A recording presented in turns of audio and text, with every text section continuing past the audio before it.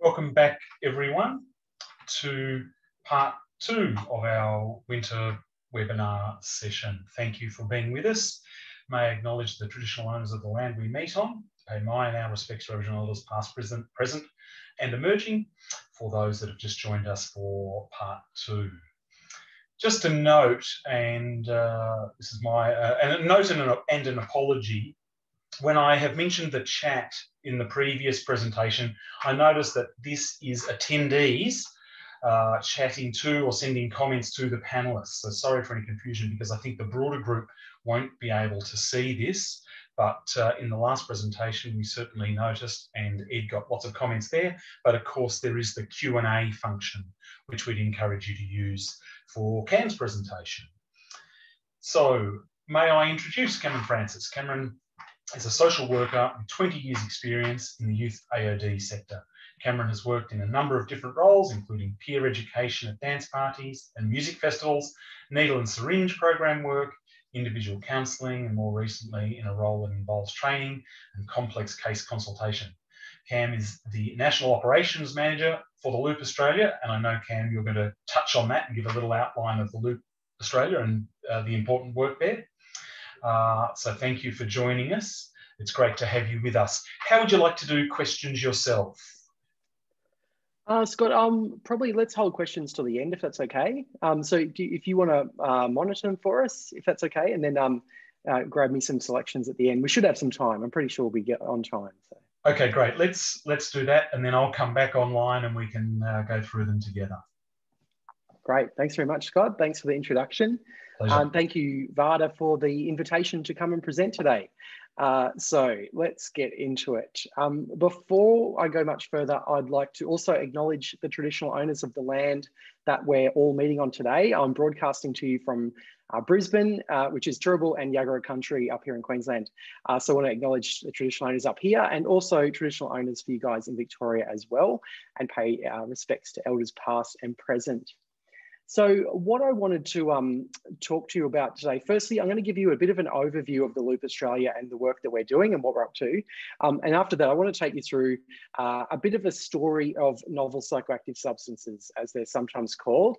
I'm not going to take you through every single substance. There are way too many of them. So what I want to do instead is I'm going to tell you a bit of a story about how these so-called novel psychoactive substances have emerged and what's the sort of drivers behind that. And I will go through a few key classes of those drugs and talk a bit about some of the effects and the risks and things like that. But I really want to focus on the drivers behind all of this, because I think that's important for us to understand that this sort of pattern that we're in with increasing numbers of these new psychoactive substances, this is not like a blip on the radar. This is sort of the future of drugs. This is how drugs are going to be with us and already are with us in many ways as well. So firstly, I'll just give you a quick overview of the Loop Australia. So we are a volunteer-based service, and we have got teams operating in Sydney, Melbourne, Brisbane. So we've got 3 states represented. Most of us work in either AOD or the health sector or research area, that sort of thing. We're already working somehow in this kind of sector. And so we have been together since about 2018 is when we all got together to try and develop an organisation to deliver drug checking here in Australia when the time is right. You can see on the screen there, you might recognise some of your Victorian colleagues. We've got a wonderful Victorian team. In that photo, there's Ginny McKinnon and Rita Bryan and Sarah Hiley. Some of you probably know those guys. So we've got an awesome Victorian team. Shout out to you guys today as well. So Loop Australia is an Australian offshoot of the Loop UK. Loop UK has been operating since 2013 and testing drugs at music festivals since about 2016. I want to just say too that all of the volunteers in the Loop are doing this in our personal capacity. Many of us do wear multiple hats and have different day jobs as well. So we're not representing our other organisations. And also we're not a political campaigning group, which I'll explain about that a little bit more in a sec. So what are we up to? We're doing a whole bunch of things. The very simple thing that we're trying to do, though, is to develop a high quality professional drug checking service that's ready to operate as soon as the time is right. So we're not acting as a directly advocacy type organisation. We've established ourselves as a service provider to deliver drug checking when we are able to do so. And I think part of the reason for that is to show government how this can work and to show government what is the sustainable and viable organisation that's able to deliver actual drug checking services when we're able to do that. We've been employing and training volunteers across the 3 states. We've so far recruited and trained in total about 150 chemists and health professionals who are interested in service delivery. We've also been able to receive philanthropic support, which has allowed us to purchase a full lab. So we've got UV Vis, we've got a FTIR, and all of the other lab consumables. We've got iPads, we've got everything ready to go, basically. So we know that the policy environment we're in is obviously complicated, but we also know that, you know, drug policy moves really, really slowly, but then it also moves really quickly. And we basically need to be ready for when those little policy windows open, because there are particular alignments that occur. And the policy window concept, some of you are probably familiar with, where the stars align and drug policy reform is suddenly possible in an environment where often it is not possible for long periods of time. So we've been at this since 2018 and we're not going away. So we're going to keep chipping away until we make some more progress. And we are making progress all the time. So we have just recently won a grant to develop a drug checking service in New South Wales. We partnered with some major organisations down there on that project, and we're looking forward to getting that started. We can't say too much more about that at this stage. We're still in the early stages of that, but we're definitely making progress towards our goal. So that's the background of the loop, but let's get into the novel psychoactive substances. The first thing I want to talk about when we talk about these drugs is the terminology, because this terminology is quite problematic. I know the presentation is titled Novel Psychoactive Substances or New Psychoactive Substances, but they're fairly problematic terms, really. I mean, these drugs used to be called designer drugs back in the 80s and the early 90s. They were called that because these were drugs that were designed to mimic the effects of other illegal drugs, which is why they call them designer drugs. It's not a great term though, because doesn't really describe exactly what they always are. More recently, the next sort of 3 terms have become more common. So things like novel psychoactive substance or new psychoactive substance or emerging psychoactive substance. And then the acronyms, of course, the AOD sector is just lost without acronyms. So NPS or EPS. Now, all 3 of those terms are problematic, and they're problematic because at what point are these drugs not new anymore? I've noticed drugs being referred to as new that have been used for like at least 30 years and more. There are sometimes plant-based drugs that have actually got thousands of years of use in different cultures, which get referred to as new because they're new to us white people, which is not a great term. So ultimately, I think that this terminology reflects the fact that we're catching up with the fact that the drugs have changed and that the way drugs are discovered, marketed and sold to people has changed. But actually, we should probably stop calling them new. They're just drugs, and drugs have changed, and they've changed forever. And this category of NPS, EPS, whatever it is actually probably a little bit meaningless. Underneath that, though, amongst the people we work with, amongst our clients, the terminology is also changing, and people use all sorts of different terms, and a lot of these are quite regionally specific. I know that if you work in a community with lots of people from New Zealand, the term party pills was quite common a few years ago. Some people refer to things like herbal highs or legal highs, or my least favorite is synthetic drugs. They're all synthetic except for the ones that are plants. So that's a very unsatisfying term. But I think one of the difficulties we've got is a bit of a gap in terminology and understanding what our clients are talking about at some points, because new slang terms, new brand names of drugs that we're unfamiliar with. And so in a lot of senses, we've got to change the way we do some of our assessments and talk with our clients and try to understand exactly what drugs are we talking about in this area. Now, before I go through like what are some of these current, new drugs that are appearing, it's important, I think, to go back and look at some of the history of some of the other recent-ish new drugs that have come from obscurity to mass popularity, and track the evolution of, and let's track the evolution of MDMA, which is a great sort of case study in a drug going from obscurity through to mass popularity. So MDMA really emerged as a replacement for MDA. So MDA, methylene dioxyamphetamine, is very much like MDMA, but a bit longer acting, a bit more hallucinogenic. And MDA was sold as an appetite suppressant in the 60s with the brand name amphotericin. It was also tested in the CIA's MK Ultra program, used MDA as a way of assisting with interrogations. There's a famous image there from one of the MK Ultra trials on the screen. Because of that, though, MDA picked up a reputation as a fun recreational drug in the 60s, and there was a street sort of market for MDA. MDA was made illegal in the US in 1970. And coincidentally, or maybe not so coincidentally, as soon as MDA was scheduled in 1970, illicit seizures of MDMA started turning up. So it sort of looks like MDMA emerged as a sort of common recreational drug, as a designer drug alternative to the now illegal MDA. So it's sort of interesting that we've got this fairly long history of prohibition forcing innovation in drug markets, and prohibition sort of bringing new drugs to market as others become restricted. And that pattern is something that's definitely continued to this day. And in fact, most of the sort of novel psychoactive substances or whatever that are out there, the drive to generate these new drugs is not coming from people who take drugs. People who use drugs are not, reporting that they're now bored with MDA or MDMA and they'd now like 800 new caffeinones. That innovation is driven by the economics of prohibition, which we'll sort of touch on throughout the presentation.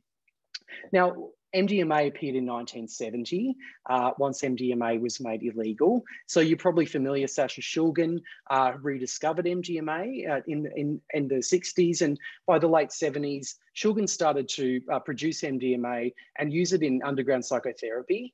Shulgin was pretty sure that MDMA had some potential as a psychotherapeutic sort of agent.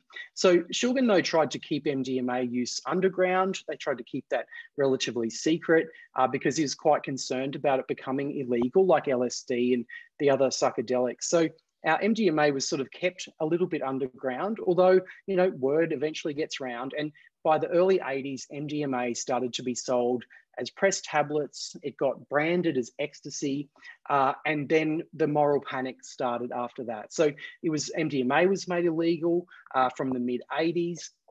The media went crazy about it. The media loves these stories.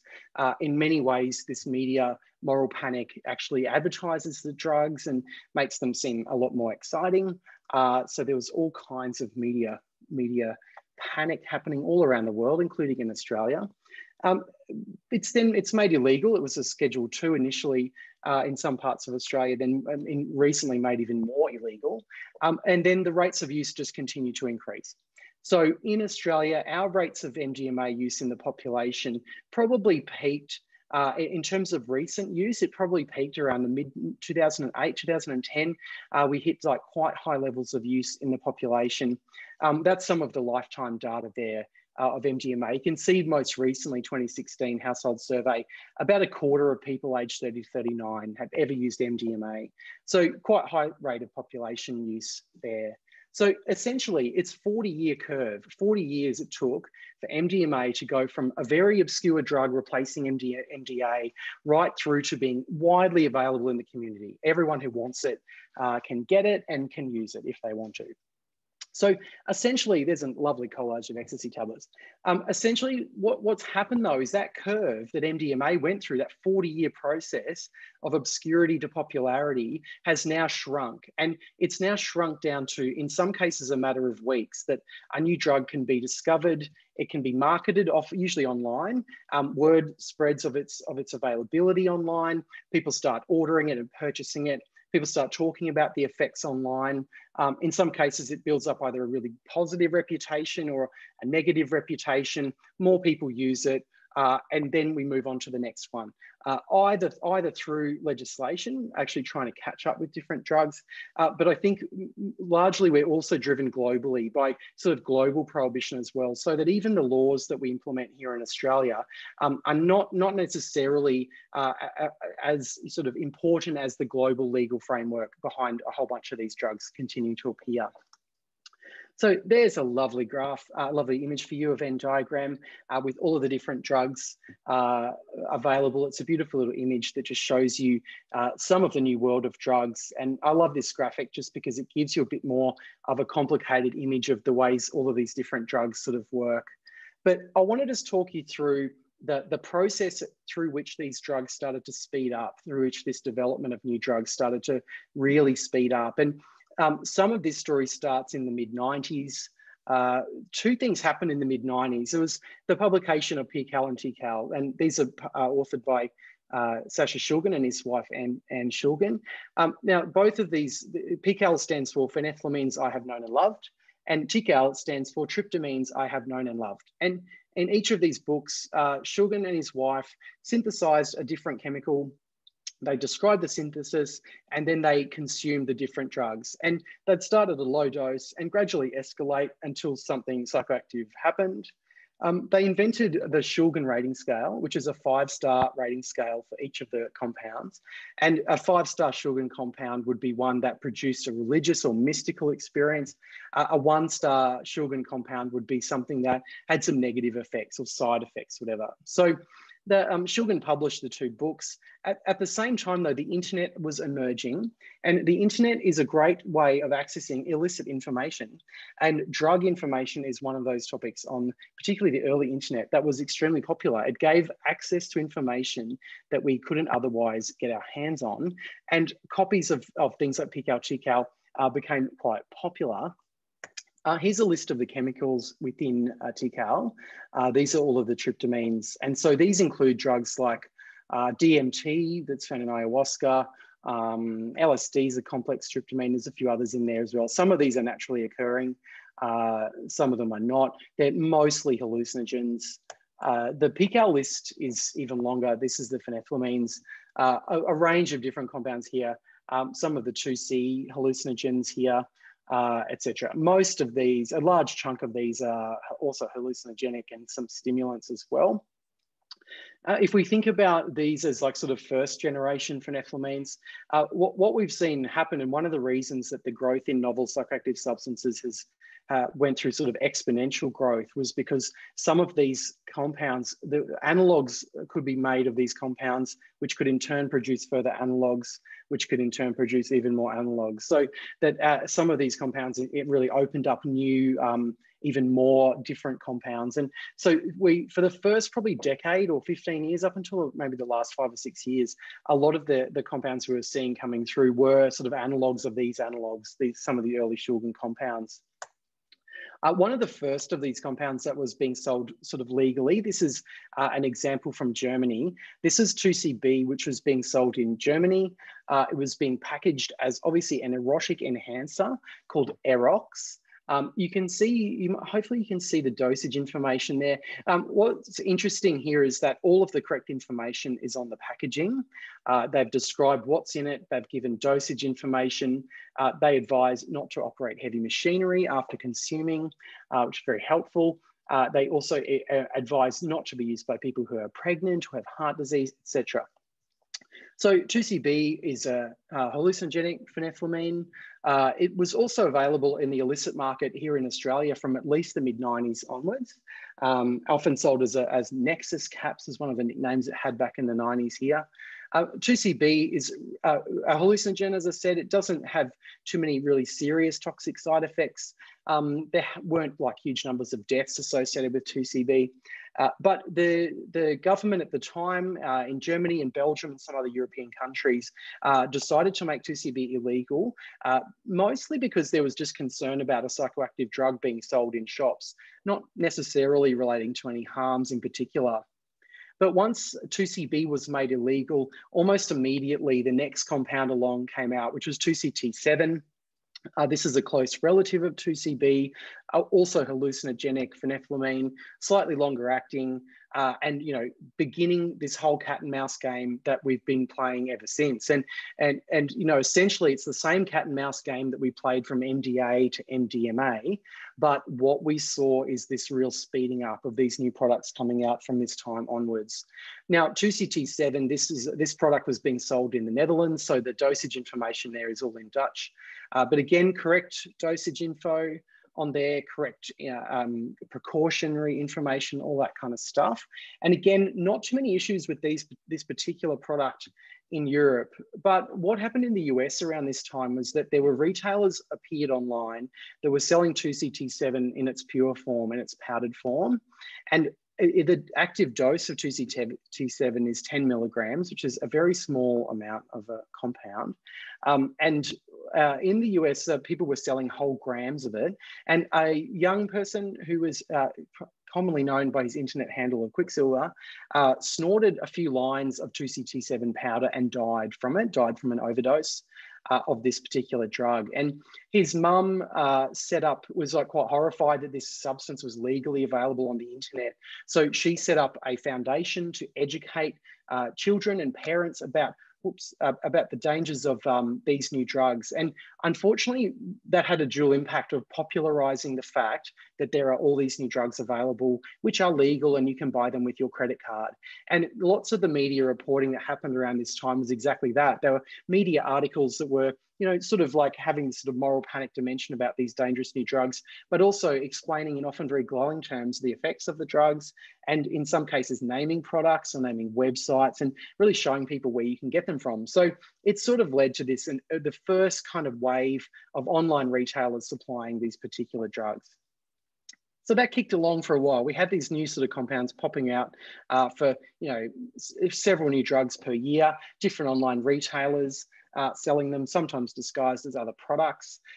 Very famous early retailer known as Pond Man was selling these products as outdoor pond cleaner. Pond Man was selling a range of tryptamines and phenethylamines and eventually was arrested and put in jail. But Pond Man sort of started this idea that you could mislabel products and you would sell them as other things. And it was then followed by methadone as plant food, et cetera, et cetera, et cetera. But the pattern was sort of set from the early 2000s. Now, this graph just shows you, this is from the European Monitoring Centre, and the Europeans do really good research in this area, and they track the evolution of new drugs quite actively. We're not so great at doing it here in Australia, so we tend to look at this European data. You can see from 2005 to about 2010, new substances coming along, but then this big explosion happened from 2010 onwards. And it peaked in sort of 2014-15 with new drugs, more than 100 new drugs being identified in 2014. And since then, it's sort of gone back down a little bit again. But it's interesting to reflect on why this sort of big explosion happened. And there's a number of different factors that explain why we sort of went from just a few new compounds to all of a sudden, really out of control numbers. One explanation is the global decline in MDMA purity. And this happened throughout 2008, 2009, 2010. There was a real global shortage of MDMA precursors around the world, which led to a decline in MDMA tablet purity. This graph here shows you, this is from the Netherlands, and it shows you the different MDMA tablet content. And in 2010, you can see that most of the tablets contain less than 100 milligrams of MDMA. So, less than an average adult dose. So the global MDMA shortage that occurred through those years, obviously the demand is still there for a drug like MDMA. And it was around this time that the cathinone type stimulants came in to really fill the gap. And methadone or MCAT was one that was being sold initially as plant food from a particular retailer, and they were selling that even into Australia and other countries. And that was really being a replacement for MDMA. What's happened since then, though, is that the MDMA synthesis has changed to a new synthesis method, which has resulted in a massive increase in the purity of MDMA, but we're still left with all of these new drugs. So let's have a look at what are some of the new drugs and what's actually out there. So this is from the European Monitoring Centre. This is only just released last week. They've just put out their latest annual report. And they've looked at which are the most recent sort of new drugs, and these have been classified by the different types. And you can see the cannabinoids, obviously the largest group again. Part of the reason that this synthetic cannabinoids are such a large group of compounds is because some of them are quite chemically diverse from each other, whereas some of these other families the analogues are much more closely related, whereas amongst the cannabinoids there's a fair bit more diversity, so there's a lot of them. But also the cathinone type stimulants being second most common.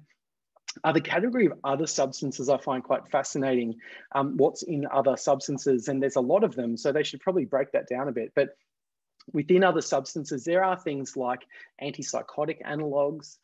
There are performance and image enhancing drugs and some of their analogues in that category as well. It's actually quite a diverse category within the so-called other substances.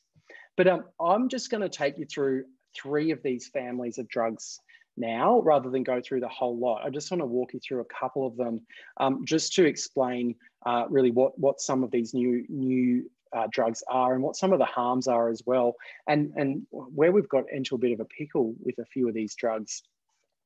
So of these synthetic cannabis products, correctly known as synthetic cannabinoid receptor agonists, or SCRAs, the first one that became popular in Australia is one called Chronic, and you're probably familiar with this. Chronic did become quite popular when it was first released, and Chronic was being produced by a company in New Zealand. It was later produced here in Australia as well, and it was being sold as a potent herbal incense. And the difference here with Chronic, unlike those previous examples of Blue Mystic and that Erox 2CB powder, is that Chronic was being deliberately mislabeled.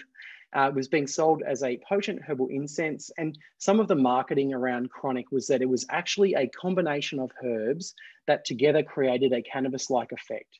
So it was a deliberately misleading sort of marketing ploy to make people feel that this was a safe herbal alternative to cannabis. It did mean that for a fair period of time, there were people who believed that. And I know of people when I was working in drug treatment area, we did have people who were quitting cannabis to use Chronic and thinking that this was a safer herbal alternative to cannabis, and in some ways sort of a step down from cannabis smoking and therefore safer. Actually, it's much, much more dangerous than regular whole plant cannabis. But the chemical inside Chronic was a drug called JWH018. It doesn't even have a proper name. It's just got its research chemical name. The JWH refers to the inventor, whose name is John W. Huffman. And this was the 18th compound that he had worked on when he was working through a whole series of cannabinoid receptor agonists. So John Huffman, he was doing research on cannabis receptor agonists, looking at researching the endocannabinoid system. So as a part of doing that research, obviously wanting to create agonists that will bind really tightly to those cannabinoid receptor sites so that they can do different types of studies to look at where those receptor sites might be located and what some of the effects of those might be. Now, he's obviously very horrified that his chemicals turned up on the illicit market, because he was quite freaked out that ever happened. What he was just publishing like any other researcher would do. What he didn't sort of realize was that anyone could pick up any of his publications and go to a chemical company located in various countries around the world, and those companies would make you a chemical on consignment. So you could just request any compound you like, and the company would manufacture it for you. And that's what happened with JWH018. That's how it sort of emerged. It went from a research setting with a very specific purpose to sort of moving out into the illicit market. Now, again, if you reflect back on MDMA's emergence, Sasha Shulgin and his colleagues were able to keep it a secret and use it in underground psychotherapy for a number of years. But that keeping things a secret is not possible anymore. And that is really why some of these drugs sort of leak out from, in some cases, research settings into the general public really, really quickly. So this particular substance, Chronic, was very popular in mining communities or anywhere where people were being urine drug tested for work, or if they were on probation or parole. So there was a very particular market for Chronic. Part of the reason for that too is that the actual effects are not much fun, and most people who used it in the different research that has been published would report that they would much prefer to use regular old-fashioned whole plant cannabis. Now, the people who manufactured Chronic, they had just copied off this German product, Spice. So this was the very first of the synthetic cannabinoids being sold anywhere in the world. And you can see there, it actually looks a little bit like cannabis. It's a green herbal material, but it's just a green herbal material with a synthetic cannabis product applied to it. So I've got some pictures here to show you how you make a synthetic cannabinoid. Now, they're very, very simple. This is a little jar of acetone.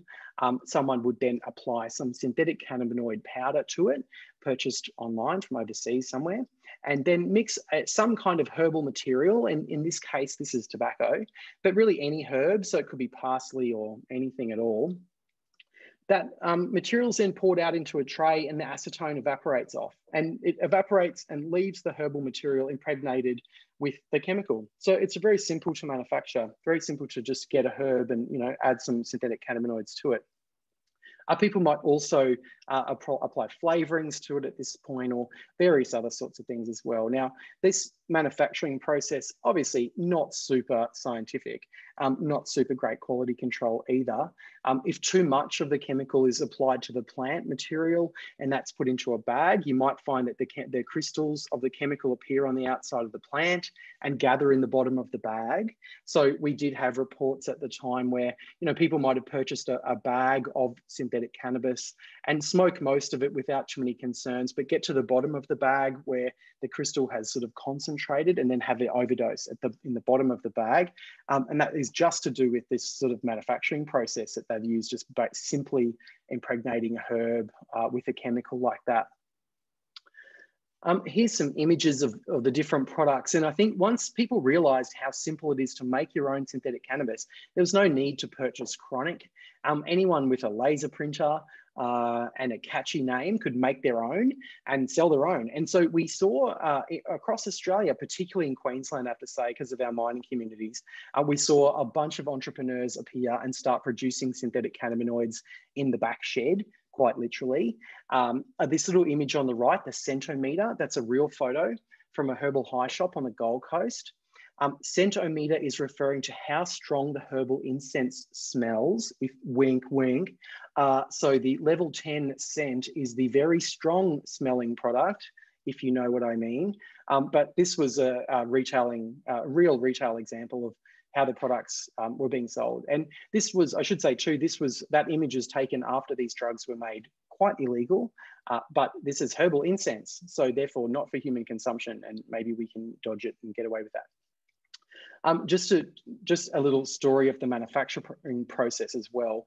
We did have a few deaths here in Queensland from synthetic cannabinoids, which resulted in a police operation to determine where they're being manufactured. They found a tin shed at Toowoomba with a couple of guys who were producing synthetic cannabinoids with a cement mixer out the back, a cement mixer, shoveling herbal product into it along with synthetic cannabinoid powder. So, not great quality control, and bulk scale, but they were charged and taken to prison.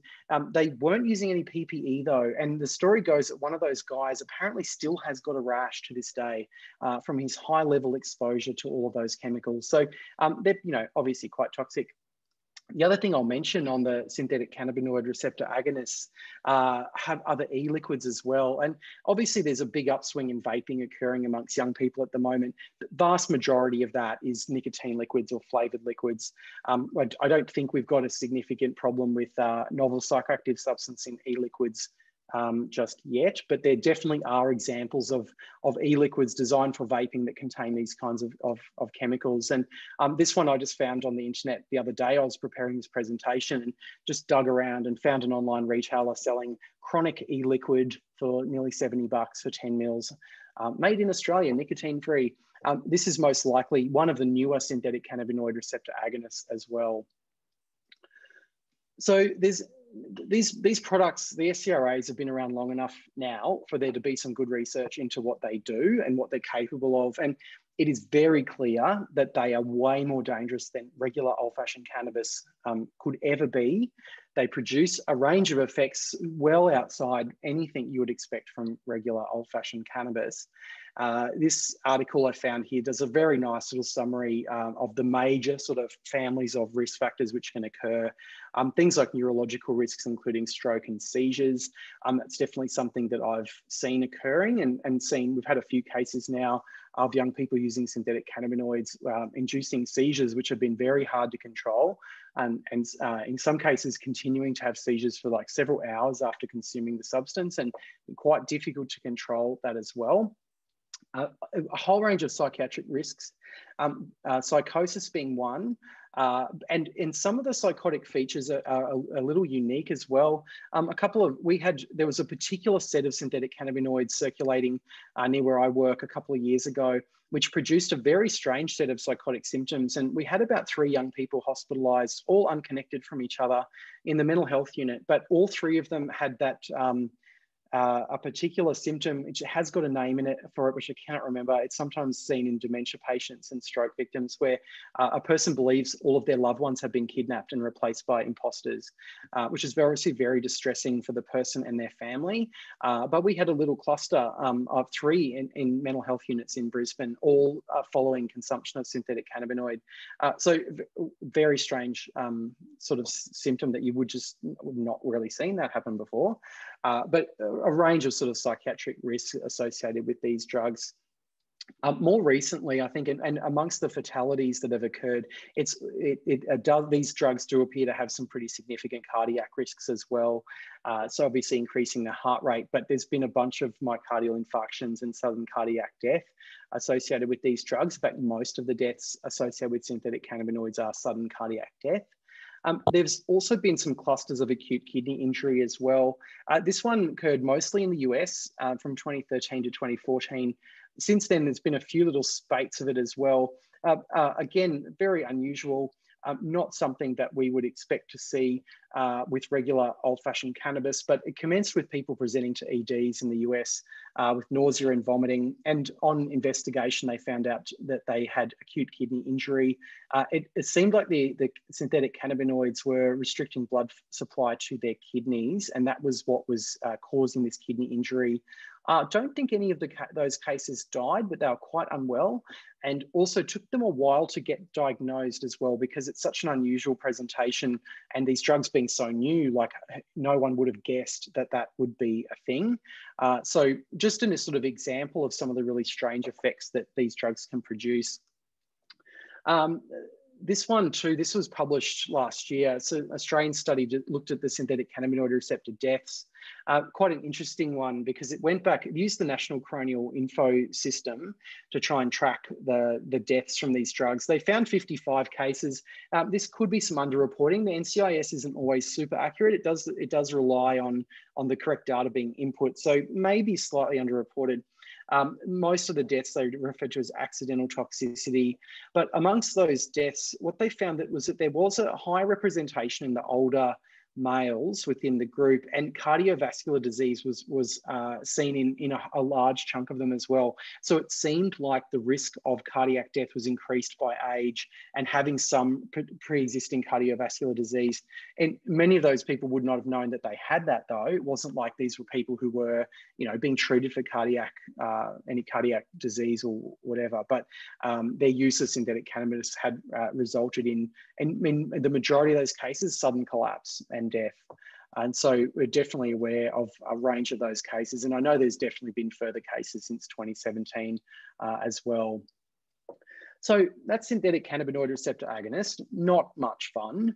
I would just mention too that because this is not a particularly fun drug, what's happened with these drugs, synthetic cannabinoids, particularly elsewhere in the world and also in Australia, is that over time, the only people who are left using this particular substance are generally people who don't have access to other drugs.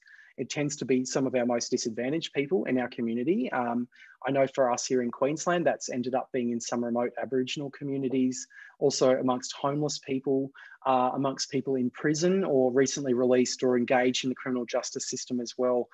They're people who I think are ending up using this substance because of their difficulties accessing other drugs and the situations they're in their lives. So it's worth keeping in mind the ways that some of these substances do end up impacting some of the most vulnerable people in our community. The next set of compounds I want to talk to you about is benzodiazepines, which many of you will be familiar with working in AOD. Very offensive ad. This is a real ad from the 1960s for oxazepam, or Seropax, as we often know it. So benzos have been around for a long time. We're very familiar with them. They were introduced in the 1960s as a non-addictive and safer alternative to barbiturates, which they are definitely not non-addictive, marginally safer than barbiturates. But they were originally marketed particularly towards women, in this case, the housewife sort of scenario. Now, we're familiar with the dependence that benzos can induce and how difficult that can be to manage. So what's been appearing over the last few years is we've had there's always a benzo which is being misused. We've been through Rohypnol, temazepam gel caps, the little green footies back in the early 2000s. And more recently, Xanax has been the one. Now, Xanax, alprazolam, Xanax, the brand name for the Pfizer product. Xanax was made a Schedule 8 drug in Australia back in the end of 2017 due to the misuse of Xanax. When that happened, when that decision was made by the TGA, Pfizer, who produced brand name Xanax, the brand name Xanax bars, removed Xanax from the market in Australia because they figured that they're not going to be selling much more of it anymore. And so the actual brand name Xanax has disappeared from Australian pharmacies from probably about 2018. There might have still been a bit in stock after that. But we started getting reports in my day job of young people using Xanax probably about 2 years ago, which we're a bit confused about, because where are they getting it from? Like, is there still people prescribing it? But even if there was, they can't get the actual brand name Xanax.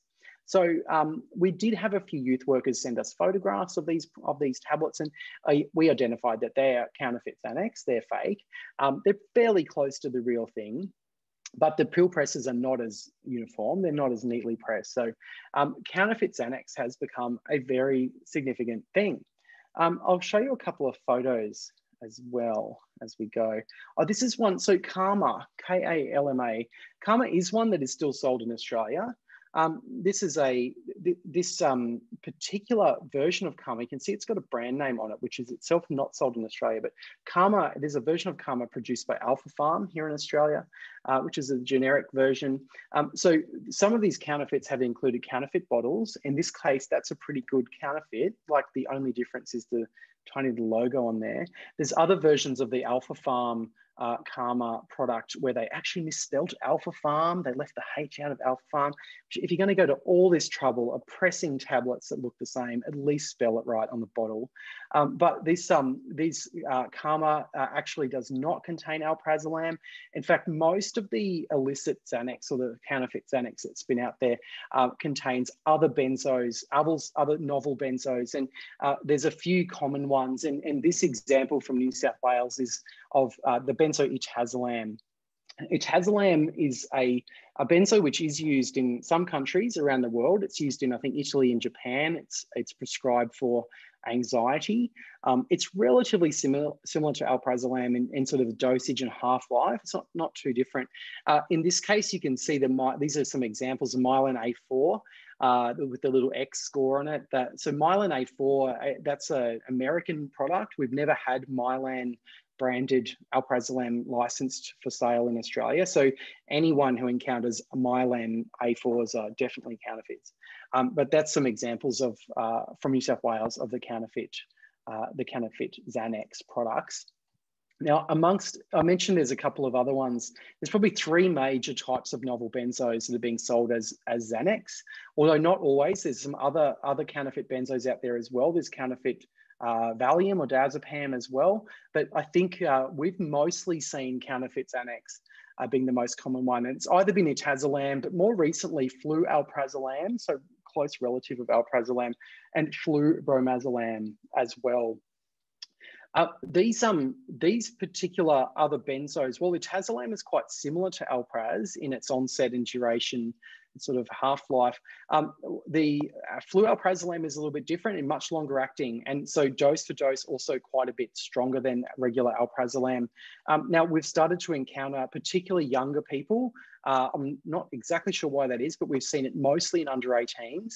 We actually haven't seen the counterfeit benzos here in Queensland anyway. We have not seen this as much in our regular sort of injecting drug using cohort or our opioid using people. It's been much more in school age young people purchasing it from their friends at school as well.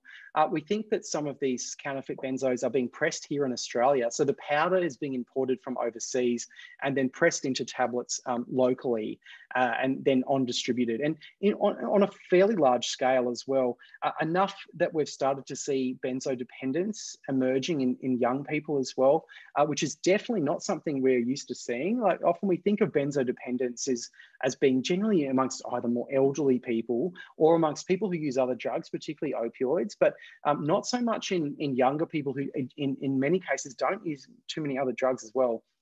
So some of that is because I think that the duration and effect is longer than the regular alprazolam. People can develop dependence on some of these novel benzos without using it every single day because the half-life is long enough that they may have some in their system all the time, even when they're only using every second or every third day. So we have sort of seen dependence starting to kick off amongst some of these chemicals as well. One of the real challenges with this now, though, is that how do we manage a detox in someone using a novel benzo when we don't know what the real doses are? And I know that there is some data from Queensland that's been publicly released, and I've got a link for you at the end of a presentation looking specifically at novel benzos and fake Xanax in particular, and looking at the dosages and what's in them. What we've been finding is that it's almost always higher dose than a 2 milligram Xanax equivalent. So one of the takeaway messages is that if you've got clients using these counterfeit benzos, we do have to make an assumption that the doses and the half-life, et cetera, is higher and longer than what the number of tablets they're taking might reveal to us. So another little tip if you've got clients that are using these sort of counterfeit benzos is you can just jump onto MIMS. MIMS online if you've got access. We're just about to publish a little fact sheet as well, so in my other day job around this topic. But if you have a look at the commonly available benzos that are prescribed in Australia, you'll find that a lot of what our clients are using are not even on the list. And so if they are not even available for prescription in Australia, you can pretty much assume it's a counterfeit benzo. The last sort of category I wanted to talk about are the so-called cathinones. This one here is the first of them, the so-called bath salts pure ivory novelty collector's item. You can see in very small print there, MDPV. That's the chemical inside the bath salt. This bears no relationship to bath salts at all. It was just a fake name in order to sell it. So yeah, there's absolutely no bath salts contained there. But this cathinone stimulant is from the family related to cat or Catha adulis, and naturally occurring stimulant that's used in northeastern Africa and chewed a little bit like coca leaf for a mild sort of stimulant effect. Cathinone in the cat plant is a stimulant like methamphetamine. It works on dopamine. And so it then has many of the same effects that you'd expect from methamphetamine. And that includes things like dependence, where people, can't stop using and use more than they intend to. But it also can induce psychotic symptoms as well. And the psychosis from cat in particular looks just like meth psychosis. So persecutory paranoia is one of the main features. Now, this family of cathinones, though, is a very large family. And this is just a sample. I mean, there is many, many more than this that are available. But the cathinones fall along a bit of a spectrum. And if you think about serotonin agents at one end and dopamine agents on the other, MDMA, ecstasy-like at this end, and then methamphetamine-like at that end. The cathinones all fall somewhere along that spectrum. So mephedrone, for example, probably more at the serotonin, MDMA end, whereas something like APVP, much more at the methamphetamine end. Now, that's important because the more serotonergic you get, the more likely you'll have things like serotonin toxicity as the major risk, but you may not see things like dependence. And that's because of the tolerance that is induced from those serotonergic agents. The other end of the spectrum, the dopaminergic agents, that more dopamine end, you'll see it much more like methamphetamine. So you won't see serotonin toxicity, but you'll see dependence, and you'll see things like psychosis as well, where people don't sleep. We're going through cycles of every season, there's a new crappy cathinone available.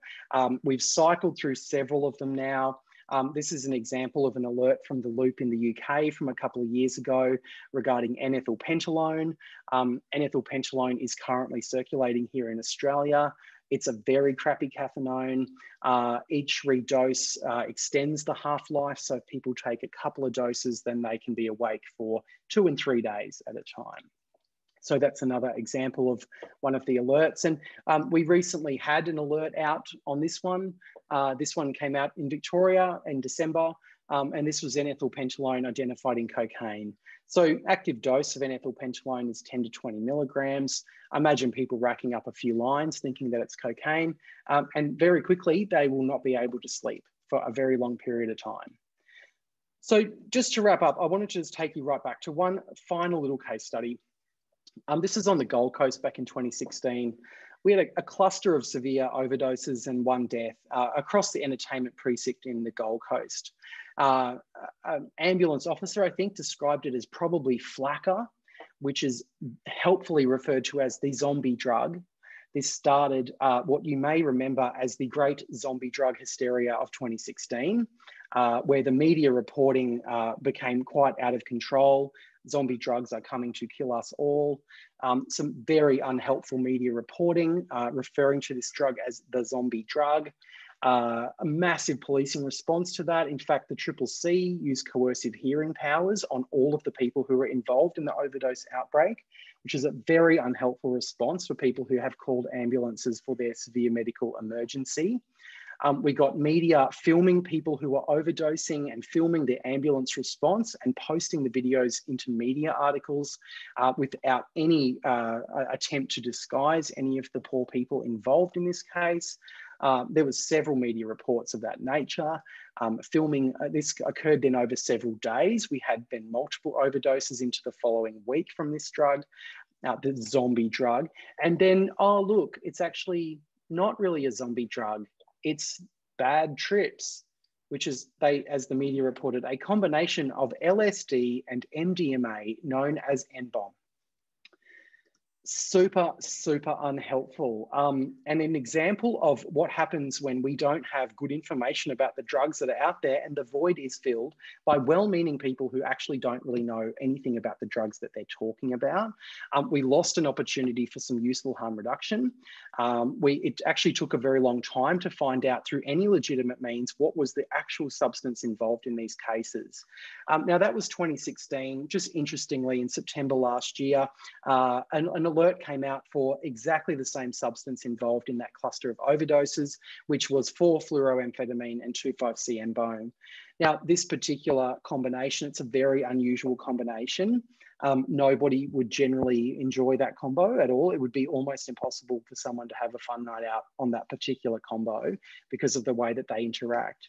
Now, many of you in Victoria will be aware of this combo because it's actually the same combination that led to 5 deaths in Victoria. Only a few months after the original Gold Coast cluster, there was 5 overdose deaths in Victoria, several hospitalisations across the nightclub precinct in one particular weekend, which resulted in a coronial inquiry that has actually only very recently wrapped up.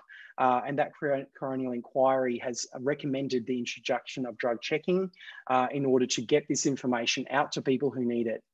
Now, one of the real tragedies of this particular case is that we know 2,5-C-N-bone is significantly more potent when it is snorted.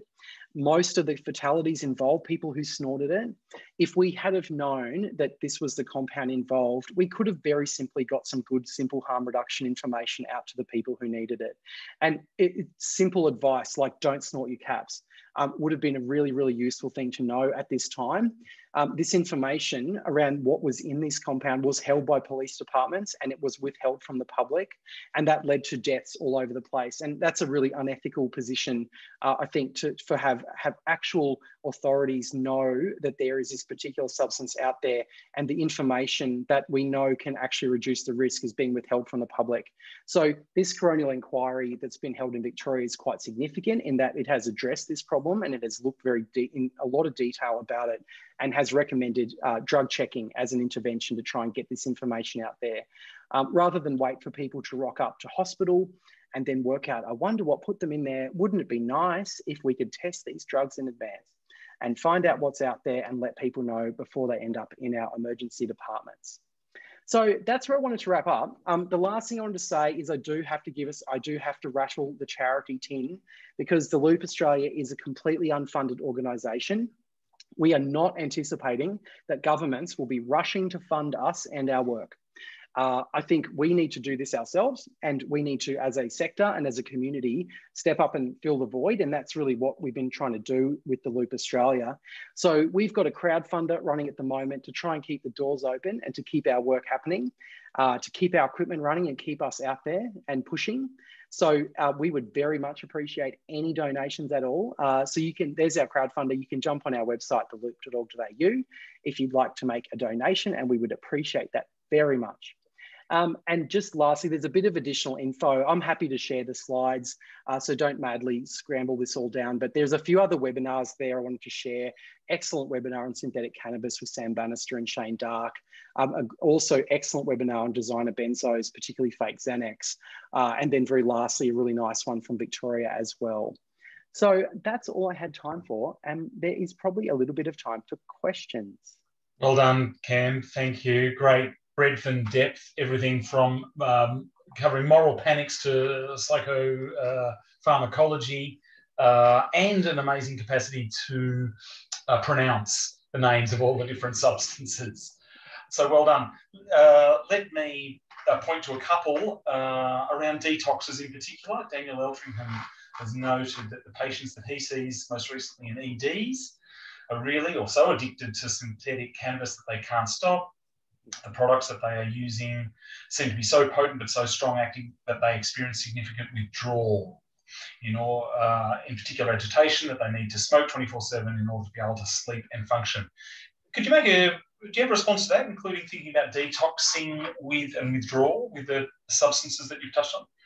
Yeah, great question.